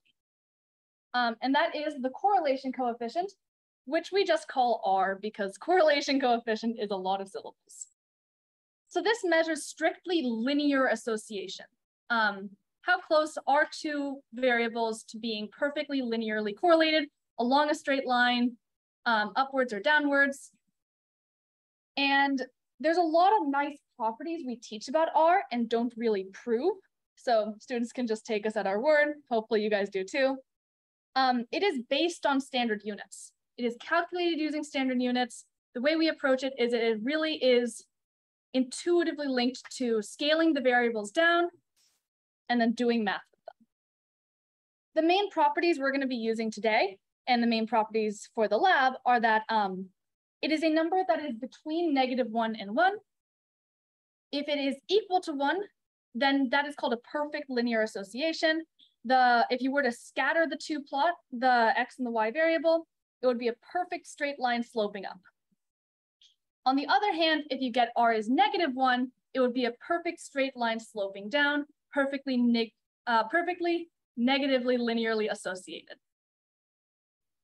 Finally, the last thing that is almost a really powerful thing is that if R is 0, that means that your two variables have no linear association whatsoever. We call this uncorrelated, and it's important to make the distinction between correlation and association. Two variables can be uncorrelated, but still have an association, just not linearly. For example, if you imagine a parabola, there is no linear association between two variables, but there is clearly some pattern, some association going on. So some examples of associations for students to get a sense. This is the perfectly uncorrelated example. The best line you could draw to predict y from x would just be flat here. On the other hand, if we have a little bit of a correlation, you start to see that it's still mostly blob-like, but now it's tending upwards. As you increase R closer to 1, it starts to cluster closer and closer to that straight line. Closer. And then finally, 0.99, probably as good as you'll see in the real world. And then we also have a negative example for when there is a negative trend. So this is the correlation coefficient, which is probably the linchpin to the understanding of linear regression. To calculate it, we teach it just by almost a word definition, which students then put into code. R is defined by taking x and y, putting them in standard units. This gives us the nice property that R is between -1 and 1. Taking the product of them, and by product we mean for each x-y pair, for each dot on the scatter plot, multiply its x value by its y value. You then take the average of that, and that is how we calculate R in this course. If we had more time, I would love to go more into what we do with the correlation coefficient. It has great intuition. For example, why do we take the product? Well, if you imagine, we're in standard units. So being above 0 means you're above the mean. Being below 0 means you're below the mean. If two numbers are both above the mean, their product will be positive, so they'll positively contribute to R. If both are below the mean, their product of two negative numbers will still be positive, so it'll still positively contribute to the correlation. On the other hand, If you have X being above the mean and Y being below, their product is negative, leading to a negative correlation. If I went too quick with that, don't worry about it. There's a great notebook, which we'll show you later. The TLDR of this is that important to be in standard units, positive is positive association, negative is negative. Also, feel free to interrupt me if you have any questions. I am going at a, I would say, slightly faster speed than we teach this. This is about 3 lectures worth of content. So please, please, please stop me if I am unclear or if you want more emphasis on anything. This is the sort of setup for linear regression. Then we actually get into predicting. This is our example that we're going to be working with during this lecture, which is if you take, it's pretty, I don't know, my parents did this when I was a kid. They told me how tall I was going to be. If you take your parents' heights, it's a good way of predicting how tall the child is going to be as an adult. So here are those 2 variables in standard units. The x-axis, the variable we're going to use to predict, is the average of the parents' heights, and the y-axis is the child's final adult height. So looking at this, we can see that there's a moderate positive correlation. It's sloping upwards a little bit, which tells us that it would be reasonable to do linear regression. Something we emphasize a lot in this class is don't just go doing linear regression on every old data set. You have to actually make sure it's a good idea first. So we've checked that it's a good idea. Now, how do we actually do it? How do we predict the child's height from the parent's height? And the first thing we're going to show is actually not something we ask students to code up, but it's a good intuitive understanding. If I have a new data point, say this yellow guy, say I observe 2 parents whose average height is 68. A good thought might be that this child's height should be like the other children who had parents' average height like that. So we look at all the data points that are either a parent height of 68 or within a little range because maybe there were no data points exactly at 68. As we look at all these training points and we say, all right, the new child's height is probably going to be similar to all of these guys. By similar, we just take the average. So that yellow dot right there, I believe, is the average of all of these dots, similar to 68. And if we do this for every possible x value, or I think we do it for like every 0.5 steps, we can get what we call the graph of averages. And this gives us a way of predicting. This is a pretty easy entryway into the area of prediction. All it requires you to believe is that new data points should act like old data points. We got lucky in that this kind of does look like a line, but it's not a perfect straight line. So we're not doing linear regression right now. We're doing the graph of averages, and that allows it to probably be more accurate in some areas as it kind of wiggles a bit, but it's not linear, and that means we don't have the nice properties that we're going to talk about for the rest of the lecture. So to do linear regression, the math behind it is that we have to decide what a good line is. Graph of averages, we don't have to think about this. At no point did I look at this and say, what makes this prediction better than this prediction? We just took the average completely hands off. To do linear regression, we need to decide which line is the best fit and how do you determine what a good fit is. So consider just a candidate line. I drew this line randomly, kind of going through it. Suppose I suggest this line as the best fit line. What we can do is we can look at, for example, what would this line predict for a child's height when their parents' average was 72? If we walk along the x-axis and go up to what the line predicts, I think it's about 72-ish. Yeah, 72. No, yes, 72. So using this line, we would predict the child's height to be 72. Now let's look at an actual data point that had parent average height 72. Suppose, yeah, there's our prediction. And let's look at this data point. So this is a real set of people we observed. There were 2 parents that had an average height of 72, and their child's height was 67. So for this data point, we can calculate how wrong our prediction was. How off were we? Line predicts 72, it was actually 67. So we take the actual value minus the predicted value to get that the error for this point is -5. Now, if we do that for every single blue point, if we see what is its actual value, what does the line predict, we can sum up all of those squared errors. We square the errors because if they're negative and they're positive, they'll cancel out and they'll be kind of useless.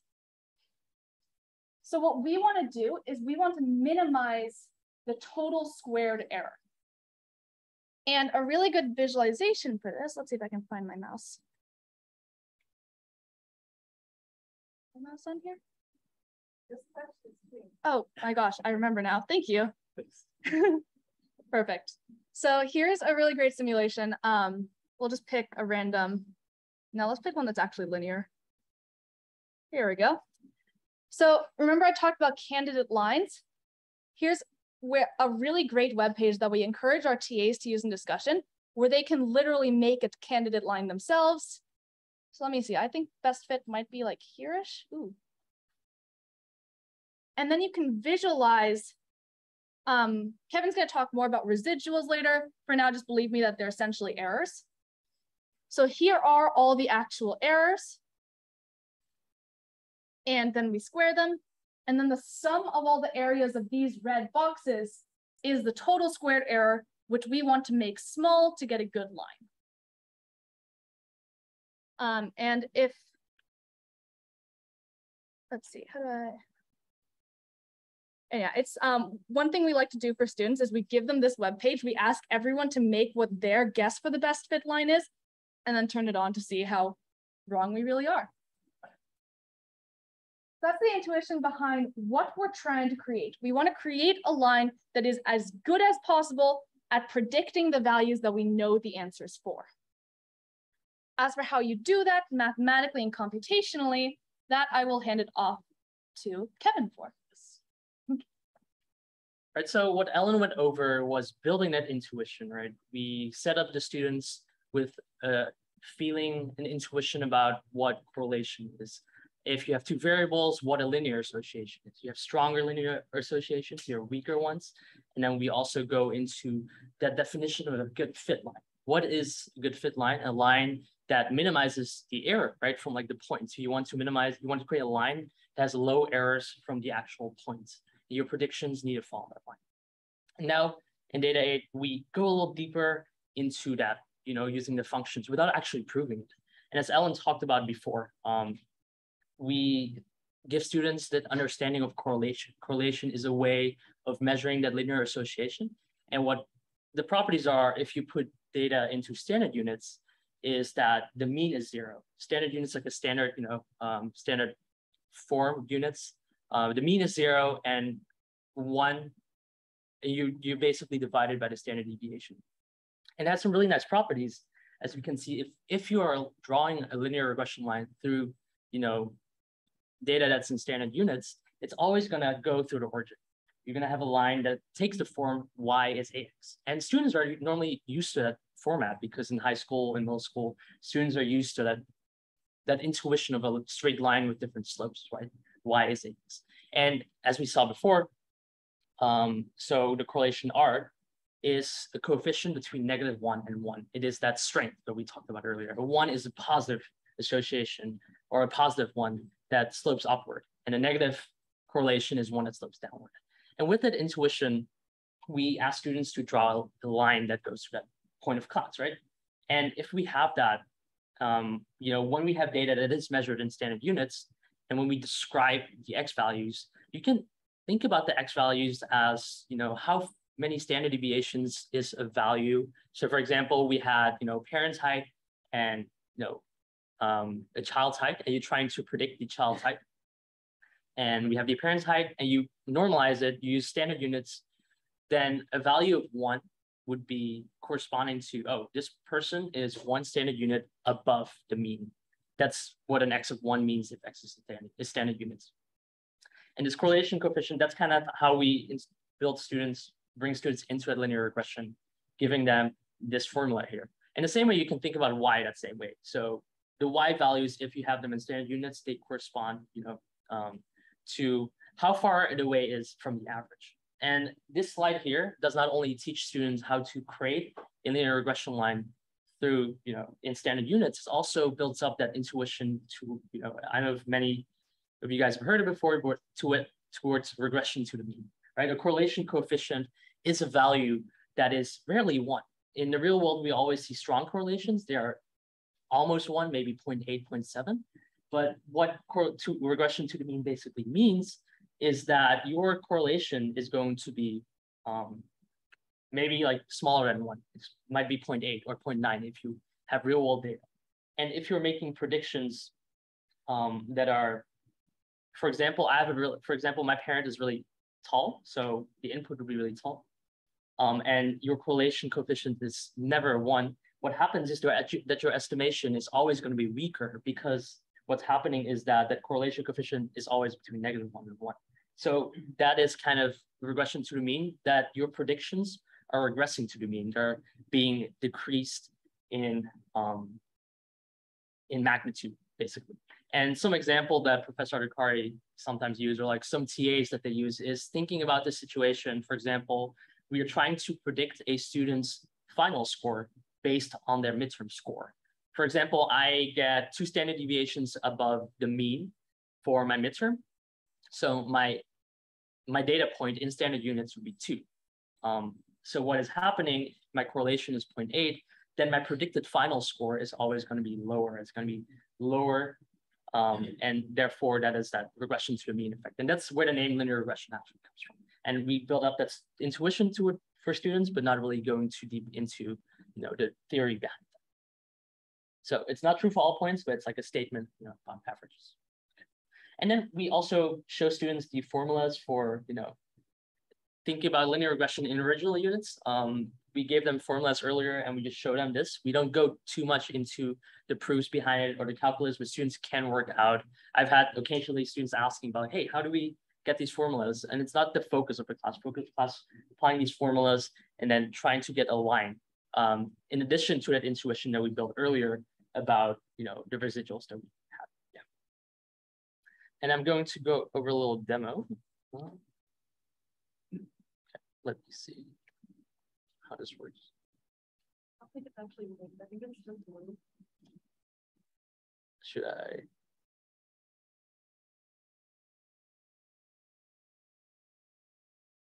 Let me see if this.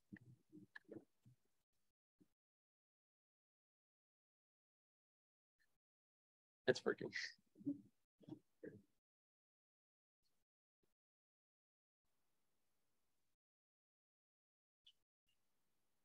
All right, perfect. Yeah, and what we do after showing the students these equations is going over a demo, doing some live coding and kind of looking into these examples with real life data.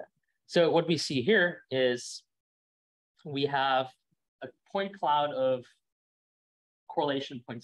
These points, we wrote some functions for students, don't need to write it. It's mainly to visualize different lines that we can have, and showing them that when we have a point cloud of 0.7, this point cloud is in standard units.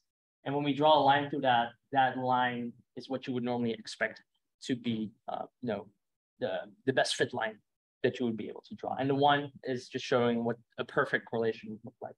So that's a line of 45 degrees. Now we also look at real life data. So these functions here, standard units, as Ellen said before, you demean them. So you have a sequence of number x, you subtract it by the mean, and then you divide it by the standard deviation. And the correlation is that product in standard units and then taking the average. So giving students that word definition of what a correlation is helps them understand and write that code as well, which you guys will be doing in your lab as well. Yeah. And then these formulas, we coded them already up to speed up that process during giving lecture, but students will be also implementing them themselves. So let's take a look at this data here. We have parent average heights and children heights. And what we're trying to do here is we calculate the slope. It's super nice because we already calculate the slope based on the formulas that were given, the functions that were given earlier, and the intercepts. And then we put them back into the table and then we draw them out. And what we're trying to show here is this is some random line, as Ellen said before. Sometimes we want to draw a bad line to let students or have them think about what a good line is. And then normally what I would do in class is show them like, okay, what is so bad about this line? And students normally would say like, oh, this line is too flat compared to a best fit line. And then thinking about where a good line would be. And then we showed the actual regression line based on these golden points through the functions that we defined earlier. Yeah. Okay. Let me go back to the lecture.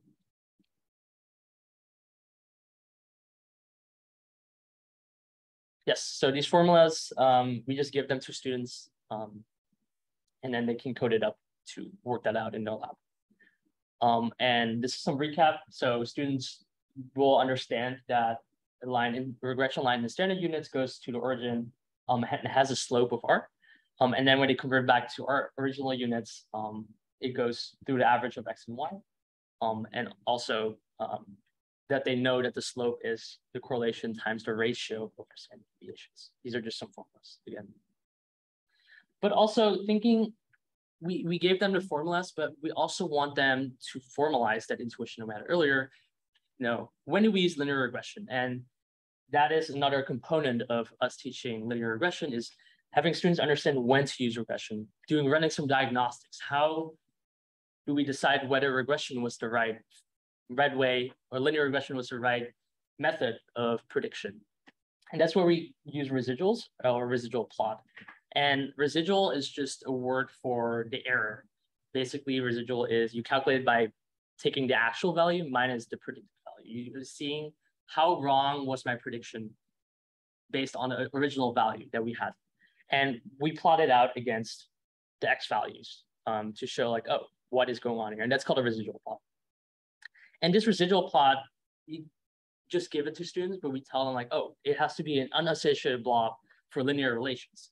Because what you want is intuitively, you want your error to be equally bad for no matter points on either end, right? If I have a tall father, or maybe I have like a short father or like mom, I want my error to be unrelated to whether my parent is tall or short. And that is the intuition that we're giving. Also, we're going to look at some examples, but residual plots also show nonlinear relations. Sometimes, as Ellen talked about, we have a parabola. And what students will see is if they run linear regression on that, then you will see it back in the residual plot. You will see that maybe, linear regression was not the right way of solving that issue earlier. And as I said, it's like a larger superset, right?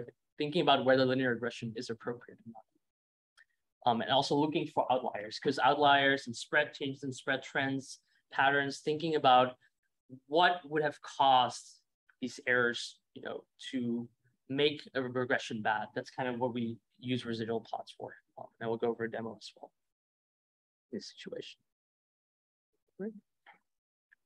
So these are some functions again, right? So residuals. So fitted values is a function that calculates the regression line. And then residuals is the actual value minus the predictions that we had. Just speeding it up. And also we also give this during lectures. And let's plot it for the situation here above.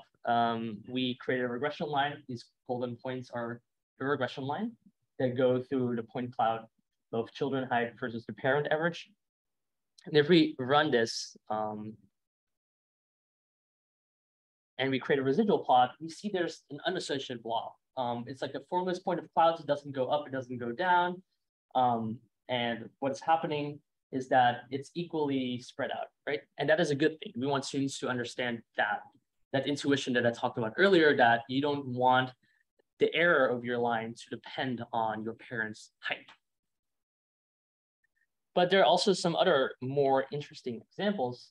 For example, we also show the Dugong data set where we're trying to predict the length of a dugong based on the age.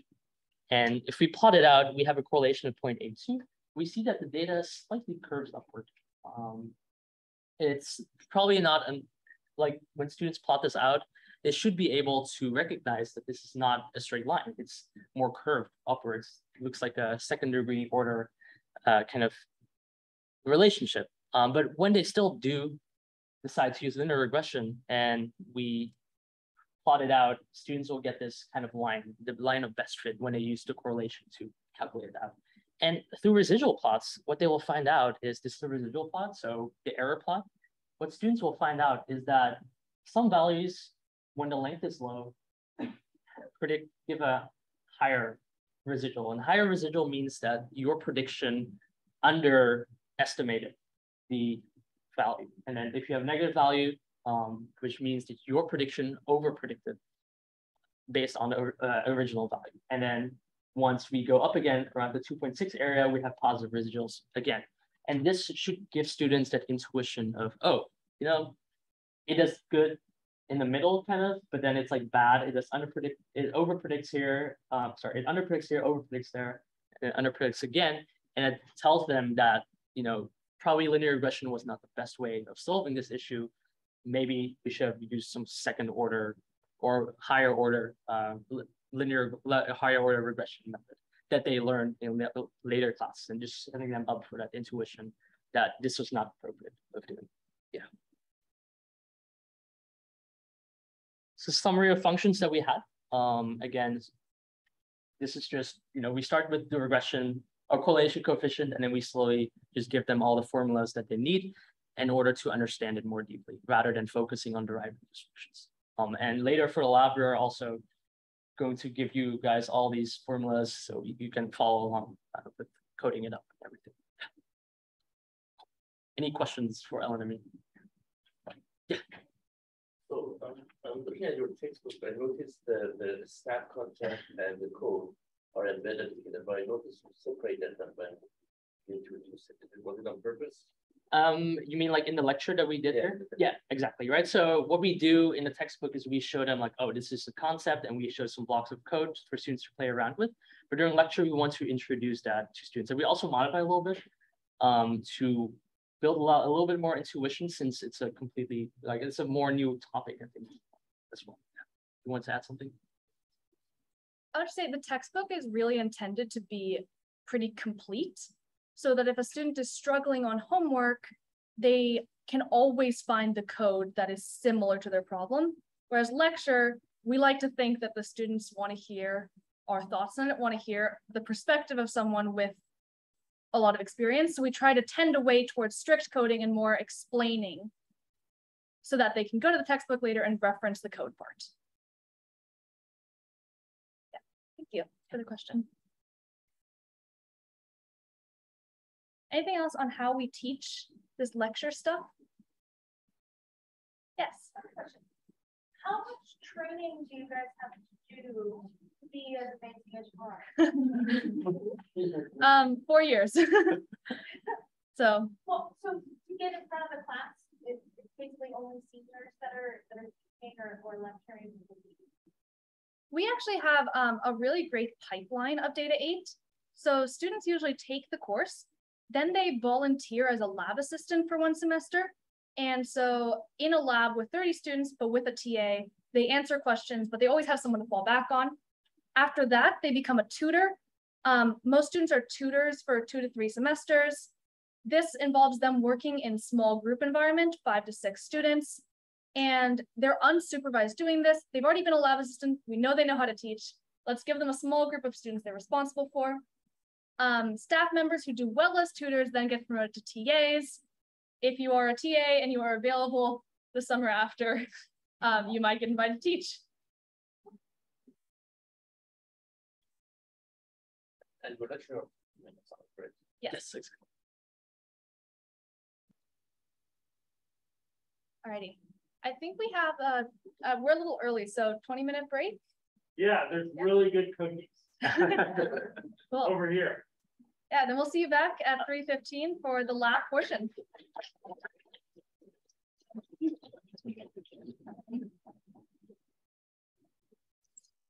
Oh, really? to teach you about standards. Any reason why we define standard? But like I don't understand the you know we did your standard unit actually oh that's what it is or not quite not quite that's standard unit. Like yeah we actually I think you have to is the variable we're using like and yeah everywhere else I'm really originally yes but what is the definition of standard unit? Okay, yeah, so That's only where it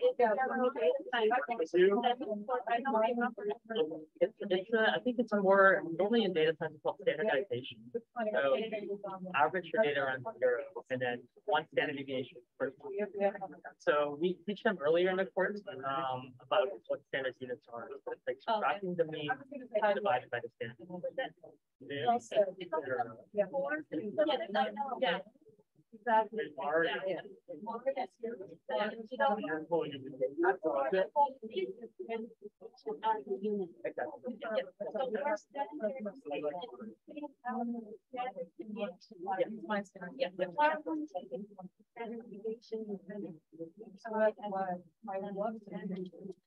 That was my question. They're the same thing. So I'm just wondering why there's such different kind of with definition. What we're trying to do is the students come in and we try to use as less jargon as possible.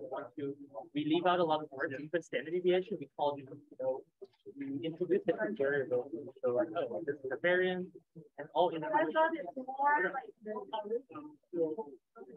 Got it. I would like to say it's more like numpy. We can also categorize it is like a same. I would say it's more. This really helpful for machine learning. I mean the result and the same by using numpy with the correlation. Yeah. Yes, yeah. But the real reason we like it is it's more like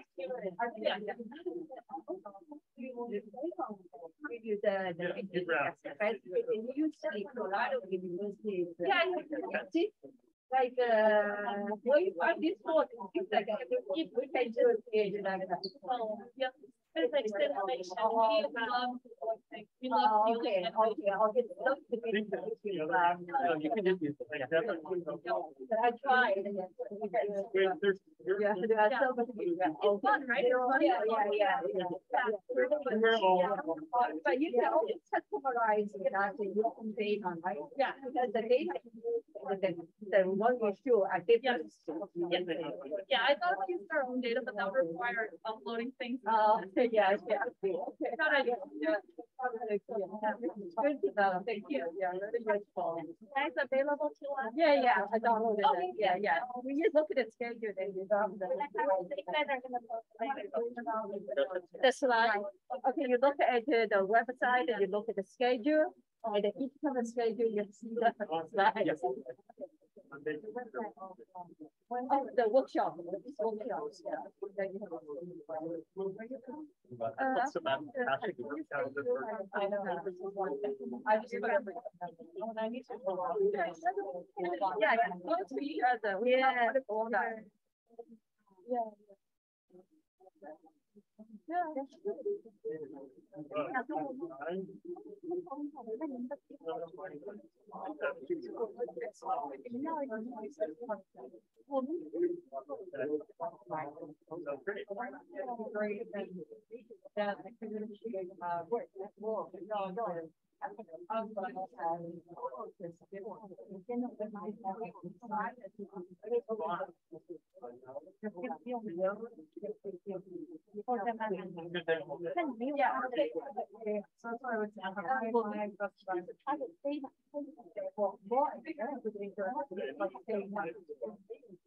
Cool, that'd be fantastic. Let me figure out what to say. I just would have to take one of these meetings there. Maybe Wednesday, easier than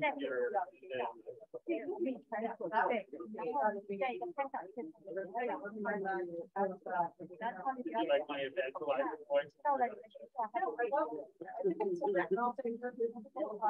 I also just think it's really, yeah, it's a really nice. So you guys are like, and there's no stuff.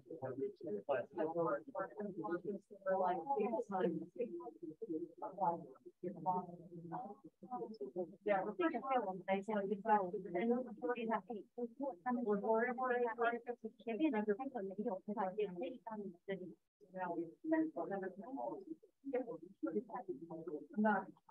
okay.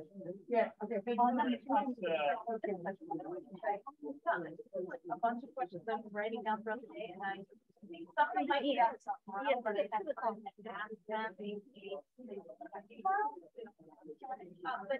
about Yeah.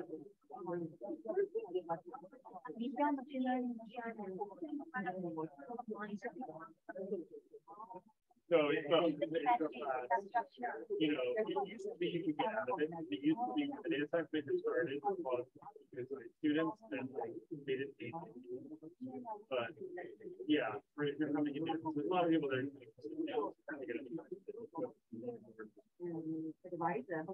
we'll talk about the major. Yeah, and then this was partially I clarify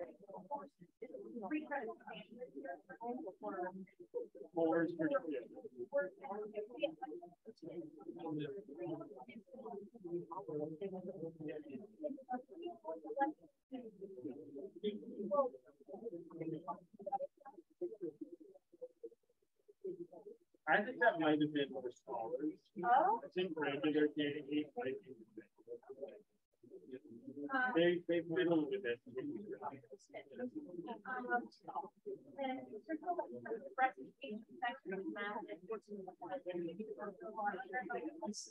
There's you can sign up for like tutoring, but you can also get a tutoring session.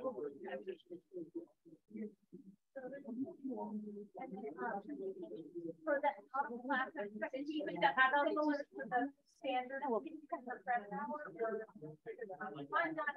It's defined somewhere. Every credit now goes to a certain number of hours.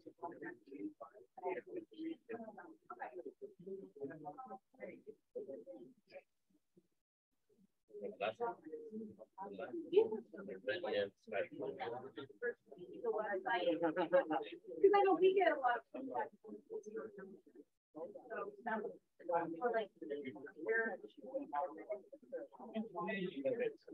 Yeah, the instructors don't like that.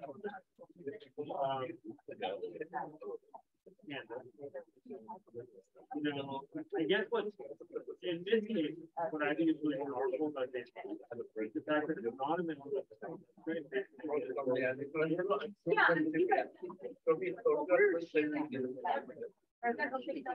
Everybody can say that. And then, so they went with another direction. So the biggest thing is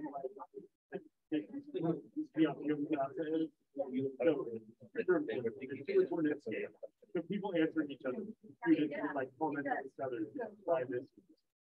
So, you know, you also have to get more protected. You need to get a lot of, you need to create a culture, you need people to do it, you need 30 people to log into the middle of the table.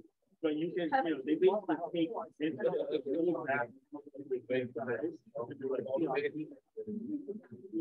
one guy with a little CSI has 5,000 answers, 44. Now switch to A. I would say that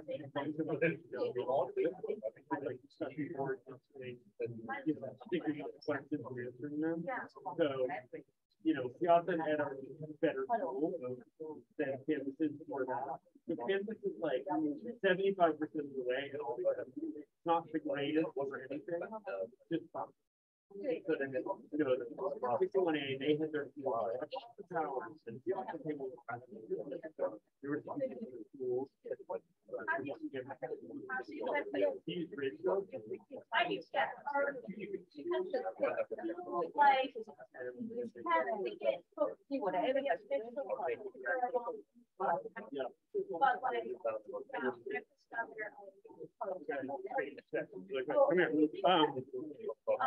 Yeah, so Yeah, so I was the one that kind of pushed them to try to start testing, and then they